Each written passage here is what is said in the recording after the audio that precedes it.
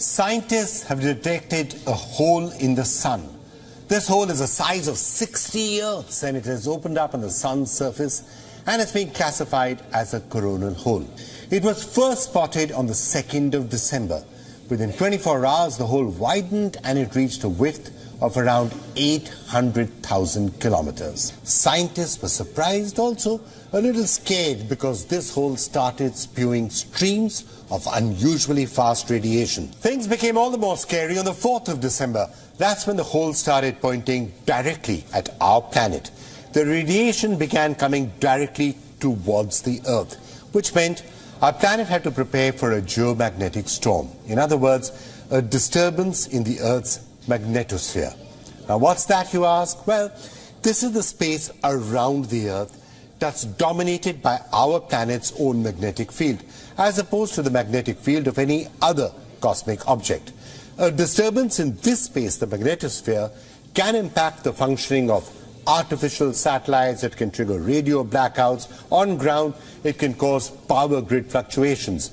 What a geomagnetic storm can also do is affect migratory animals, which is why scientists decided to issue a little warning on the 5th of December.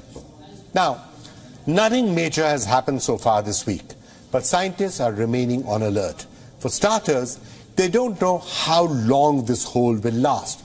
The previous ones have lasted for more than a solar rotation, which is about 27 days. But like I was telling you, this coronal hole is unlike any other. One, this gap is near the sun's equator. Coronal holes normally are around the sun's poles. Two, this giant coronal hole has appeared at a very unusual time. The sun is nearing what's called the solar maximum, or the peak of the sun's activity cycle.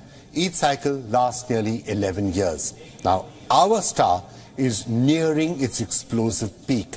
It could begin any time in early 2024. Now, gaps don't normally appear at this time in the cycle. They're more common during the solar minimum, which is what makes this gap a big mystery.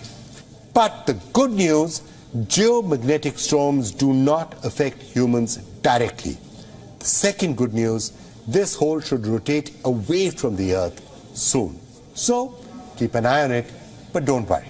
Not right now, anyway.